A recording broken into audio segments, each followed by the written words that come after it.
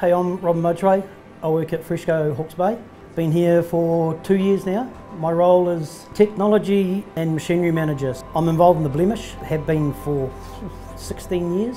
Seen a lot of changes in that time. The main defects is around the stem area, so instead of spending a lot of time mapping it to get it out with Spectrim, the AI takes that out of the equation. The splits are really hard to get around the stem. You're forever working on the splits and punches. You know, it takes it out and then you end up spending the next 5 minutes bringing it back in for the miss ID. So AI takes all that out of that.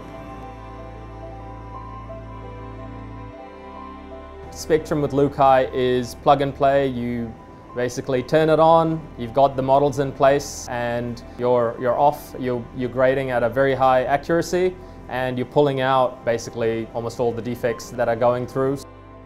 We had to work a lot harder around the stem area, mainly for splits and punches, compared to AI where you don't have to do the work, the AI does it for you, which means you can keep production up at a speed, whereas you're not doing a lot of manual grading on the line.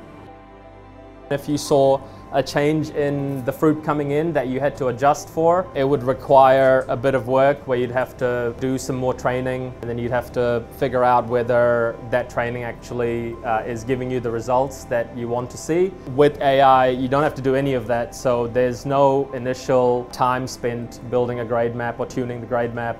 It basically is just turn it on, it works out of the box at a really good accuracy, so you're saving all of that time. You can use a model that is doing stem splits and stem punctures, for example, on Gala. You can move that to another variety that has that and it just works. You don't have to make any adjustments to it.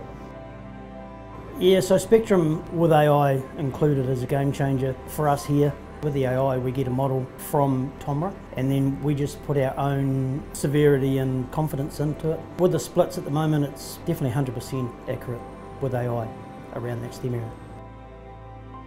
We deal with a lot of raw Gala breeze and they tend to have a lot of splits. This year, especially with the storm, the fruit after the storm seemed to have a lot more splits than previous. So the AI made it really, really easy to control that. Production was not slowed down at all like in the past, which means throughput, stays at a good pace within the shed. The new UI that I have had on Spectrim since the middle of last year, it's made it so easy to run. It's really beneficial for tracking your grades, just overall easy. So basically the UI is, you can see more data. It's when you make changes, you can see the percentage, that change that you're making, so that makes it pretty user-friendly. The AI return on investment is a no-brainer because your productions, you're not slowing down. Your return on your investment would be probably achieved within 2 years, if not sooner.